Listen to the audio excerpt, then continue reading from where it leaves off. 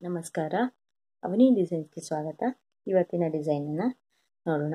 ನಾನಿಲ್ಲಿ 2 ರೀತಿಯಾದ ಬೀಡ್ಸನ್ನು ತೊಗೊಂಡಿದ್ದೀನಿ. ಒಂದು ಮೃದಂಗ ಶೇಪಿನ ಬೀಡ್ಸು ಮತ್ತು ರೌಂಡ್ ಬೀಡ್ಸು. 6 ಎಳೆ ದಾರನ ಸುತ್ತಿಟ್ಕೊಂಡಿದ್ದೀನಿ. 11ನೇ ನಂಬರ್ ಕ್ರೋಶ ನಂಬರ್ ಕಾಣಿಸ್ತಾ ಇದೆಯಾ? 11 0.7 mm. ಇದು ಸುಮಾರು ಎಲ್ಲರಿಗೂ ಸ್ವಲ್ಪ ಡೌಟ್ ಇದೆ, ಅದಕ್ಕಾಗಿ ಇವತ್ತು ಕ್ರೋಶವನ್ನು ತೋರಿಸ್ತಾ ಇದ್ದೀನಿ. ಸ್ಟಾರ್ಟ್ ಮಾಡೋಣ.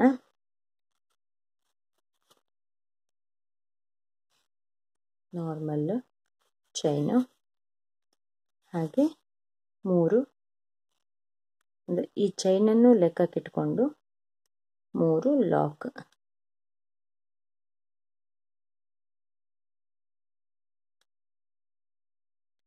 ಮೂರು ಲಾಕ್ ಆದಮೇಲೆ ಒಂದು ರೌಂಡನೆಯ ಬೀಡ್ಸ್.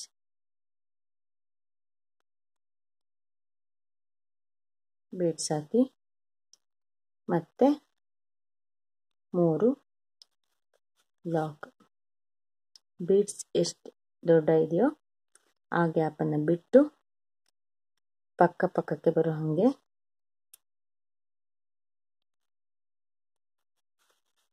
ಮೂರು ಲಾಕ್. ಹಾಗೆ ಈ ಮೃದಂಗ ಶೇಪಿನ ಬೀಡ್ಸು, ಒಂದು ಚೈನು, ಮತ್ತೊಂದು ಬೀಡ್ಸು ಹಾಕಿ ಮತ್ತೊಂದು ಚೈನು.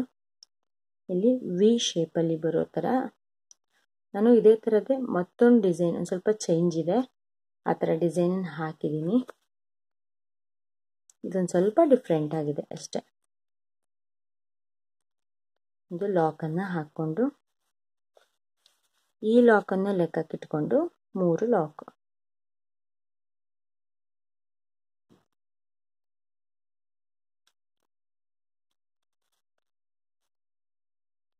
ಹಾಗೆ ರೌಂಡ್ ಬೀಡ್ಸ್.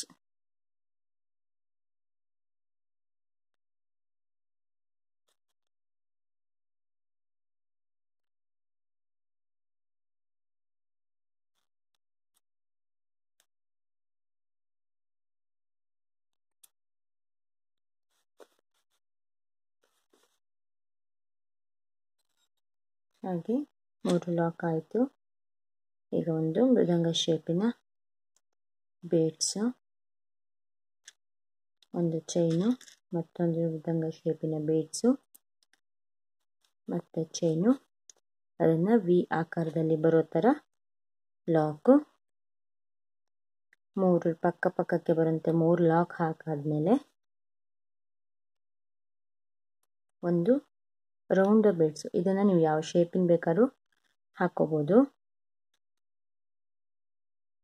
ಬೀಡ್ಸಿನ ಜಾಗವನ್ನು ಬಿಟ್ಟು ಮತ್ತೆ ಪಕ್ಕಕ್ಕೆ ಬರೋ ಥರ ಲಾಕನ್ನು ಹಾಕಬೇಕು.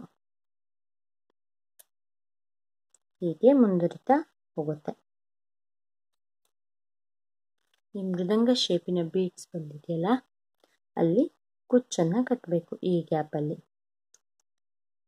ಇದು ಫುಲ್ ಆಗಿರೋ ಡಿಸೈನ್ ಇದೆ, ತೋರಿಸ್ತೀನಿ.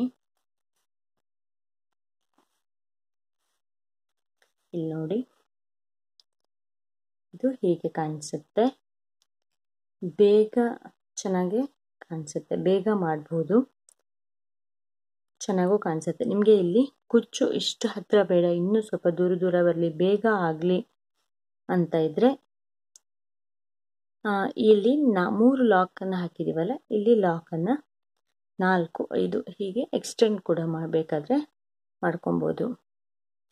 ನಿಮಗೆ ಇದನ್ನು ಅಂದರೆ ಹಾಕೋಕ್ಕೆ ಬೇಗ ಬರುತ್ತೆ, ಕುಚ್ಚು ಕಟ್ಟೋದೇ ಲೇಟ್ ಆಗುತ್ತೆ ಅನ್ನೋರು ಕಡಿಮೆ ರೇಟಿಗೆ ಹೇಳಿದಾದರೆ, ಕುಚ್ಚು ಕಡಿಮೆ ರೇಟಲ್ಲಿ ಕಟ್ಕೊಡಿ ಅಂತ ಹೇಳಿದ್ದಾರೆ ಅಂತಂದರೆ, ಕುಚ್ಚನ್ನು ಕಡಿಮೆ ಬರೋ ರೀತಿಯಲ್ಲಿ ಹಾಕಿ. ಅಂದರೆ ಈ ಥರ ಕಂಬ, ಈ ಥರದ್ದು ಏನಿದೆಯೋ ಎಕ್ಸ್ಟ್ರಾಸು, ಕಂಬ, ಲಾಕು, ಈ ಥರದ್ದು ಏನಿದೆಯೋ ಅದನ್ನು ಜಾಸ್ತಿ ಮಾಡ್ಕೋತಾ ಹೋಗಿ. ಕುಚ್ಚನ್ನು ಕಡಿಮೆ ಬರೋ ರೀತಿಯಲ್ಲಿ ನೋಡ್ಕೊಳ್ಳಿ. ಇಲ್ಲ ಕುಚ್ಚೇ ಬೇಕು, ಜಾಸ್ತಿ ಬೇಕು ಅಂತಿದ್ರೆ ಹತ್ತತ್ರಕ್ಕೆ ಕೂಡ ಹಾಕೊಬೋದು. ಇಷ್ಟ ಆಗಿದೆ ಅಂತ ಅಂದ್ಕೊತೀನಿ. ಇಷ್ಟ ಆದರೆ ಲೈಕ್ ಮಾಡಿ, ಶೇರ್ ಮಾಡಿ, ಸಪೋರ್ಟ್ ಮಾಡಿ, ನಿಮ್ಮ ಫ್ರೆಂಡ್ಸ್ಗೆಲ್ಲ ಶೇರ್ ಮಾಡಿ. Thank you. ಸಬ್ಸ್ಕ್ರೈಬ್ ಮಾಡೋಕ್ಕೆ ಮರಿಬೇಡಿ.